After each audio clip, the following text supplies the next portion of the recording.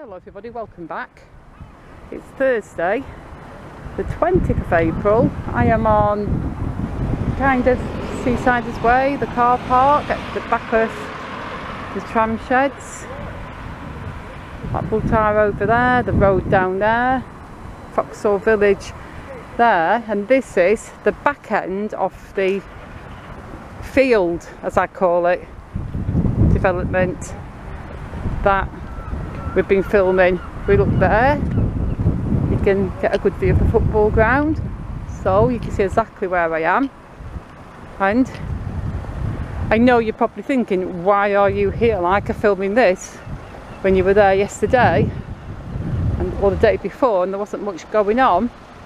They were removing all the fences at the other end, so today when I came out I thought I'd give you a look at this end. The gate's open there, I'm not going to walk in, but we're going to look round it. So the latest info I have, and feel free to correct me in the comments if I'm wrong, is this area here, this is a bit that's fenced off, it's going to be owned by the football ground, and it's going to be full-size football pitches. Not sure if they're going to be all weather or grass, but yeah, it's going to be full-size football pitches. And the front bit, which initially was just going to be a field, and then people said, oh, there'll be something else built on it, from what I've heard, that is going to be small football pitches, like 5-a-side size, and I think those ones are going to be more accessible to the public. And whilst I was on my way to the shops, I did walk past the other side of the field, and there was loads of piles of earth all over it, just dispersed in handy dandy little piles. So my thought was, if they're going to level it all off, because it will have to be somewhat level for football pitches, I mean it won't have to be bowling green level, but it will have to be a decent kind of level. And also, if they're going to put actual grass on it, there's going to have to be some fairly decent topsoil. So that's probably why those piles were there. But we are going to go through this little gate round the side and the back of the football ground. Look at that, we can just peek through there. Let's come out again. So we are going to go down the back here, through this little gateway, doorway, whatever you want to call it, and take a look at the main part of the field that we've been following and see what the state of it is today. But I thought you'd enjoy a little walk down here, because this little bit hasn't changed for decades, and it possibly will be changing in the near future with all this development going on in this area. So I thought it'd be cool to get a bit of footage of this area as we walk past, so that's why I'm still filming rather than turning the camera off till we get to our field. I will have to turn the camera off once I get to this corner though, because across the road there's a ton of school kids on Revel Park, so I'm going to stop filming before we get to the corner. So yeah, I will see you guys in a second when we are at the other side. So here we are, right back around the corner, and as you can see, that's the fence bit what we've just looked at from the other side.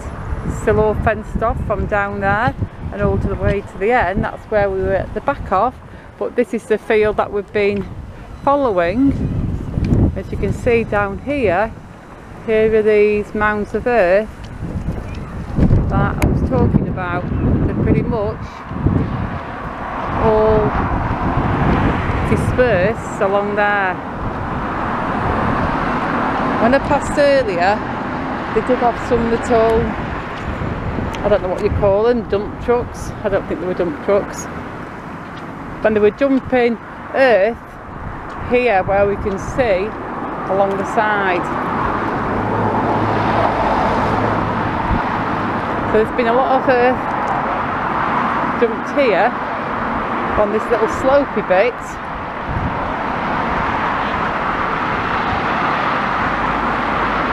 And it's looking a lot more even now. So yeah, maybe they are just flattening it off and putting some handy topsoil on top so they can lay grass.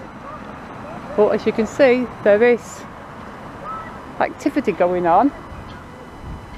So yeah, that is a short update of the field, and you can expect more updates today, assuming I can come out later to film again, because as I was walking back from Home Bargains, there's a lot of activity at the Foxhall Village, Tilsley Road, Rigby Road site. At the top, it looked like they'd pulled out all the old foundations that were partially built, and it also looks like, well, doesn't look like it, they are doing it, they're knocking down all the previously semi-built houses that were a part of the original Foxhall Village development, because there were 2 or 3 houses that were like almost completely built, they just needed finishing off, and they've just been, or being, annihilated. So the plan is, we're going to do the rest of the shopping, we're going to go to Lidl's, go home for a bit, maybe have something to eat, rest for a bit, and come out at tea time or after tea, and I'll try to get some footage of that development for you. But for now, I hope you enjoyed this short video, and I shall see you all soon in the next one. Goodbye.